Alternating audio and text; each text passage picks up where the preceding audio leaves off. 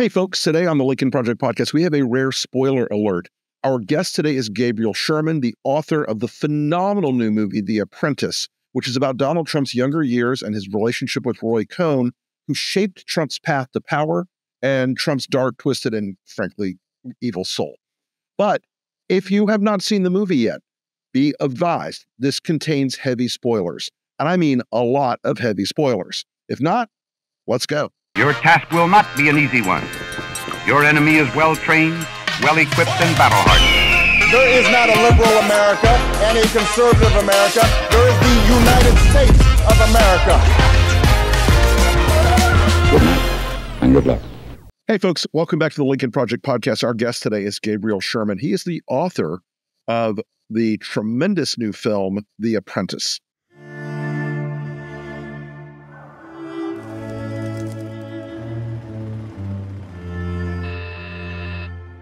Yes.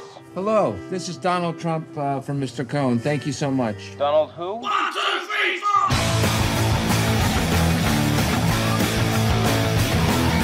4! Roy Cohn, nice to meet you. You, Roy Cohn, you're brutal. Guilty as charged. How do you always win? There's rules.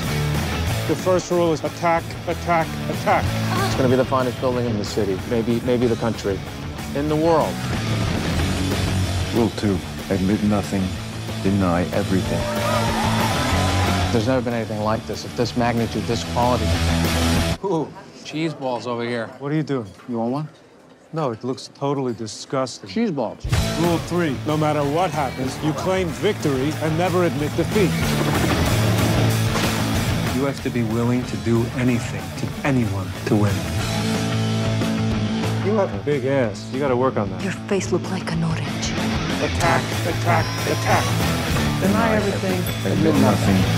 Never admit defeat. What if you lost your fortune today? Well, then maybe I'll run for president. I don't know. I say, if you're indicted, you're invited. It is a history and a story of Donald Trump and his relationship with Roy Cohn. Many of you are too young to remember Roy Cohn. Hell, I'm too young to remember Roy Cohn. But it's a fascinating lesson in history. I want to welcome Gabriel to the show today. Gabriel, talk to me about what inspired you to write The Apprentice and how your sort of revelations about Trump's character developed as you wrote this book. Well, thanks, Rick, for having me. I'm a political journalist in addition to being a screenwriter, and this movie really owes its origin to my coverage of the 2016 presidential campaign. Mm-hmm. I covered the Trump campaign for at the time New York Magazine, and I was struck by something people told me while I was covering the campaign. You know, Trump was he was such a shock to the American political system. You know, nobody had heard somebody speak basically with such demagoguery before, and just the name calling, the politics of personal destruction. And I was struck by things that people like Roger Stone told me, which is they would say things like, he sounds a lot like Roy Cohn in these speeches, or he's just using the lessons Roy Cohn taught him. And it just came to me one day. It was shortly into the Trump presidency, the spring of 2017. I thought, that's the movie, the relationship between the master, Roy Cohn, and his apprentice, Donald Trump. It's funny. I think that Roy Cohn is an underappreciated aspect of politics beyond just Trump. But you caught in that dynamic of those echoes that came through even today, the exaggerations, the lying, the setting off a new controversy to get out of an old controversy. All of that. Talk to us about how he and Cohn first intersected. Well, the movie begins in 1973 when Donald Trump meets Roy Cohn at an exclusive New York City nightclub. Donald Trump at the time was in his late 20s, and he was unhappily a rent collector for his father's Brooklyn and Queens real estate company. And the Trump family was being sued by the Justice Department for housing discrimination. Right. Donald's father was a notorious racist and was sued for sued for refusing to rent to black tenants. And so the Trump family was being pressured by their lawyer to just settle the suit. And Donald Trump meets Roy Cohn at this nightclub and tells him about the lawsuit. And Roy Cohn says, don't settle, just sue the government, file a countersuit, create a counter narrative. And that really clicked with Donald. The Trump family hired Cohn, and they ended up, basically winning the lawsuit. They settled for no financial fine and admitted no wrongdoing. And from there, Roy took Donald under his wing and opened the gates of power to New York society and taught him his 3 rules for politics, which we see every single day on the campaign trail. And those rules are, number 1, attack, attack, attack. Number 2, admit nothing, deny everything. And rule number 3, never admit defeat, always claim victory. And you can basically boil down Donald Trump's entire political playbook to those 3. That through line is absolutely vivid in any analysis of Trump today. Anytime you look at him, watch him, that's where the origin story of all this of his tactics comes from. So he meets Cohn, and Cohn starts to shape his career. But this is also a story about what a miserable person Donald Trump is. He's never been the character he plays to the public. He's never been as confident or as brash as he plays, to the camera. It's always there's always like an uncertainty about this guy. And is this a story about his family as well, like the upbringing this guy had of this absolutely nightmare family? Yeah, no, that's a great point, Rick. The movie begins in 1973, but obviously we see the after effects of Donald Trump's childhood growing up with an abusive father, Fred Trump, and an alcoholic older brother, Freddie. And really what this movie shows is that, Donald Trump was kind of searching for an identity. When he meets Cohn, he's very awkward. He's insecure. And this character, it's obviously, I want to stress this film is based on real events, but it is a drama. It is art. But I based, my early impressions on young Donald Trump. There's this interview I recommend your listeners go watch. It's on YouTube, and it's Donald Trump's first national television interview from 1980. It's with the TV personality Rona Barrett. And you see in this video how different he is today. He's soft-spoken. He's trying to be charming. He's a little bit stiff and awkward. And that, for me, was like the starting point of who Donald Trump was. But after 15 years of being mentored by Roy Cohn, he then develops into this egomaniacal personality where, it's all this sort of media myth of the deal-making businessman. Right. And Cohn is a very dark figure in American politics. And he's the darkest. Yeah, arguably one of the darkest figures in our entire political history, no question. And so I think Jeremy Strong in this captures him in a really kind of chilling way. This guy was almost reptilian in his desire to be in control. Obviously you can't play, armchair psychologist, but, clearly Roy Cohn was a sociopath. He really, practiced the politics, as I said, of personal destruction. He used extortion and blackmail to pressure people to do what he wants. He was famously, a closeted, he was gay, but he was closeted, and he actually persecuted, other gay government officials. And he also basically taught Donald that there is no line, that basically the only line is whatever it takes to win. And I think that stayed with Trump. And, Roy Cohn was a lawyer. There's this amazing quote about Roy Cohn that he was a lawyer who had contempt for the law. And I think Donald Trump is a politician who has contempt for the institutions of American politics. No question. No question. In this film, you see the sort of early relationship stuff that touches on his ego and like the liposuction, the hair transplants, all that. Is Donald's physical vanity like still to this day his Achilles heel? Because I've always heard from people around him that is the one thing that will set him off if he looks bad on camera, if the hair is wrong, if the suit doesn't look right. And this clownish affect, though, but it really strikes me that that's one of the things that no one's really ever gotten to him on, even though he looks comical at all times. Yeah. No, I think you're onto something. The movie is it works on many levels, but in some ways, when I wrote it, I imagined it. It's partly a Frankenstein story where Roy Cohn's the scientist and he creates the monster, but it's also a little bit of a Pygmalion story. Roy Cohn Roy Cohn was always permatanned. Roy Cohn had, excessive plastic surgery. There is a similarity of a vanity between Roy Cohn and Trump. And also, I think by the end of the film, the visual metaphor of Trump having a scalp reduction surgery and having liposuction, it's the visual metaphor of the monster is finally being created. And I think, what I hope the movie does, because it's not, from the first, frame of the film, it's not a political hit job. This, to me, I wrote it as a character study because, all of us have lived through the Trump years.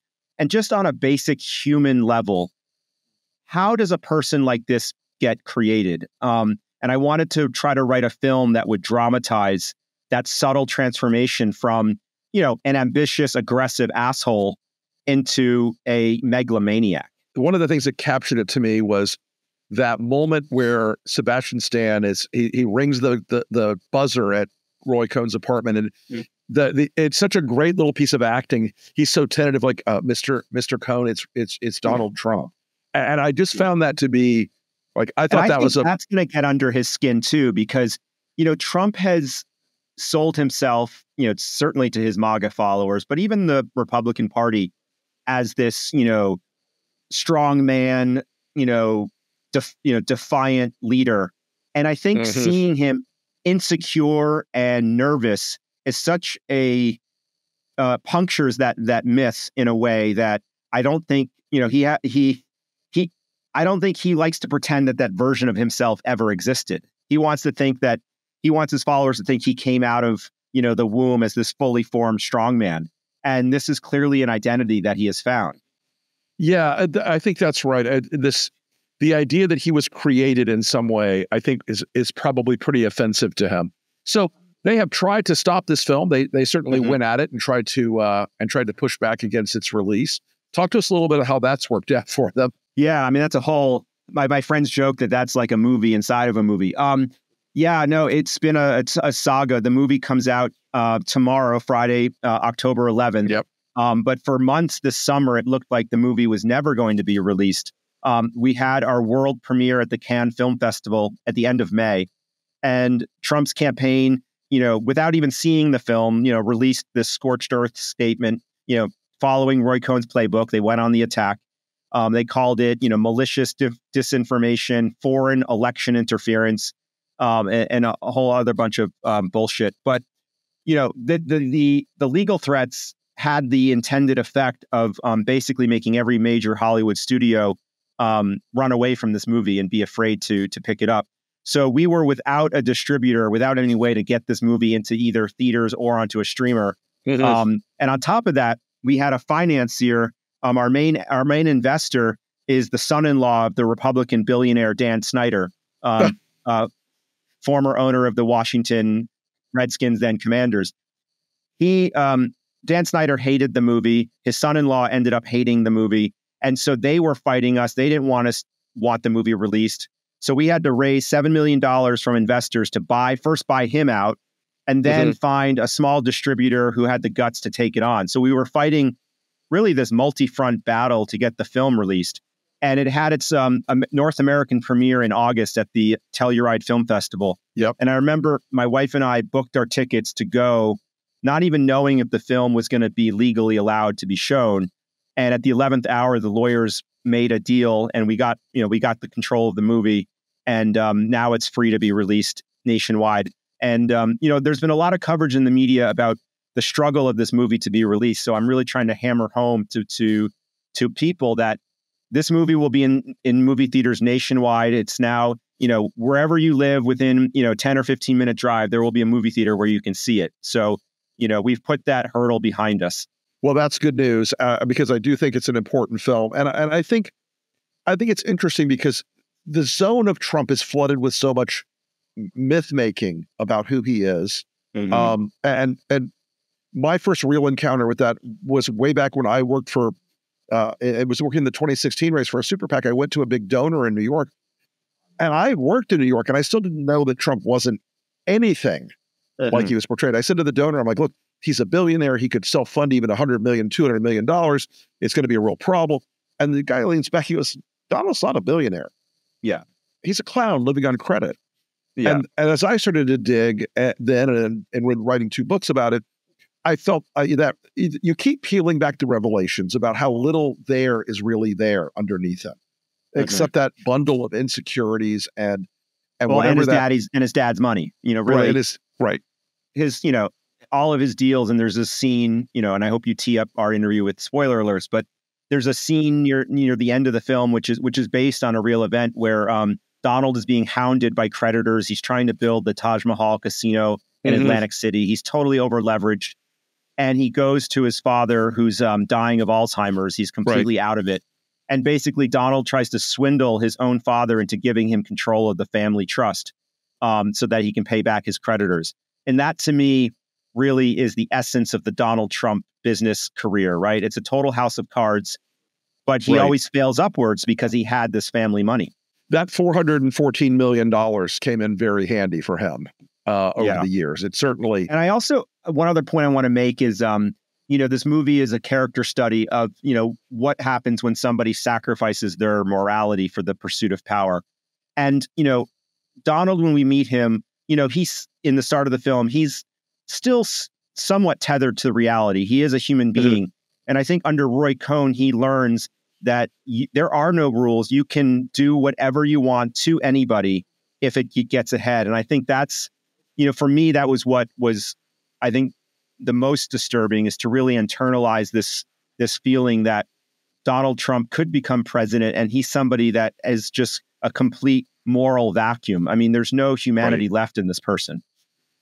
And you see it sort of disappearing in the movie. You see it sort of, the trade-off is, and the very traumatic scene in the film of his rape of Ivana that doesn't, he doesn't seem to have remorse or to affect him. And that, by the way, another great piece of acting in that moment. But it just strikes me that the inclusion of that scene, telling that story, was one more moment where you really understood that there was nothing left after he bought into this devil's bargain with Cohn. No, I mean, that scene is obviously very brutal and it was difficult to write and difficult, to watch. And I think the actors and the filmmaker handled it, I think with subtlety and respect. But, I think that scene dramatizes that this is what somebody would do to the person who he's the closest to, that he's supposed to love the most. And when she threatens his masculinity, his response is to just destroy her. That scene is based on Ivana's 1990 divorce deposition, which she later clarified that it wasn't criminal, but, and then she, when Trump was running for president, walked it back further. But I felt that scene was emotionally true, that her first statement was the most emotionally accurate, most accurate rendering of who Trump was at that time. Right. I think that's the case. I mean, well, as I said, I think what you got your finger on the pulse of was you wrote around this moral vacuum, as you called it correctly, I think, and showed people that it's not just today. This has been what he has been now for almost 60 years. Yeah. This is the character he's been, or the lack of character he has, for almost 60 years. No, I think it's, and that's where I kind of also feel like the film sheds some new light that it's, yes, Roy Cohn was, I argue, the film dramatizes that Roy was Donald's biggest influence, but the film also explores how Donald was the product of a culture and a system. And in that way, myself as a reporter and a member of the media, take some responsibility for that. I think, Roy taught Donald how to manipulate the media and use television and use gossip columns to, build up this myth. And so the movie is also kind of an indictment of what happens when politics becomes entertainment. And so I think it's a cautionary tale also just for America. That's a really interesting point, because he's always been a creature of Page Six. And folks, if you don't know, Page Six is the gossip column in the New York Post. every day. But he's always been a creature of Page Six, even dumping his own stories there, trying to, spend himself to them under these assumed names, all this. And I find it fascinating that in the era of social media, he couldn't have gotten away with it, but he's also very much a successful creature in the era of social media. It is a format that he's shockingly good at. But I think that also is a testament to Roy's influence, because Roy had a very vivid and colorful style of speaking.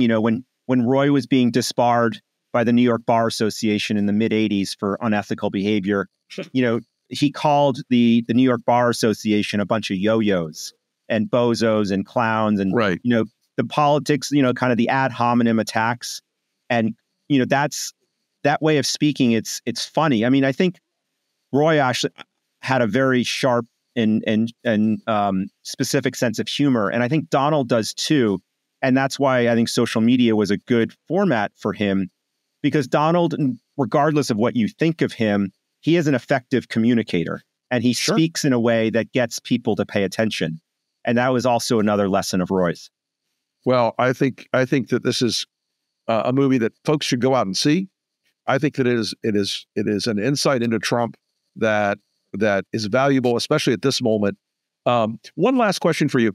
Roger Stone, sort of who I call the dollar store Roy Cohn, sort of rose up to take Roy's place in some attenuated way. He was never quite, Roger's own bullshit has never been quite met the myth of Roger, but Cohn really was that evil, really was that manipulative.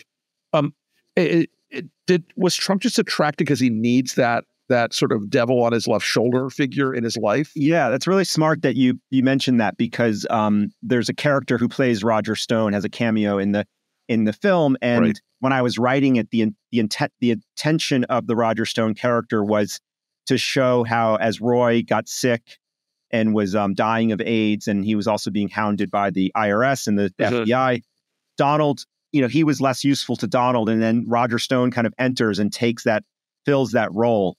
And I think Donald needs these these people around him who will basically never challenge his unethical behavior. I think Michael Cohen in a later life ended up playing that role as well.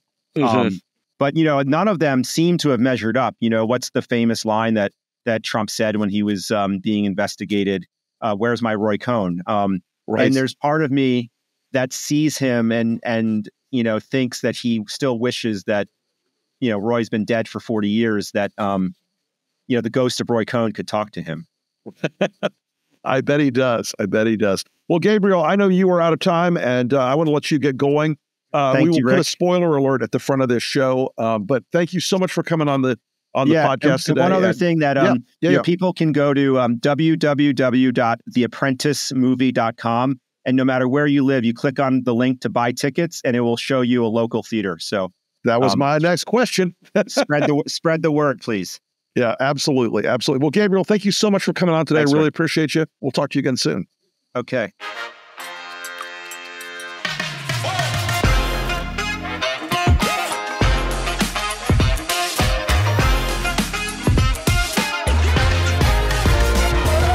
Good night and good luck.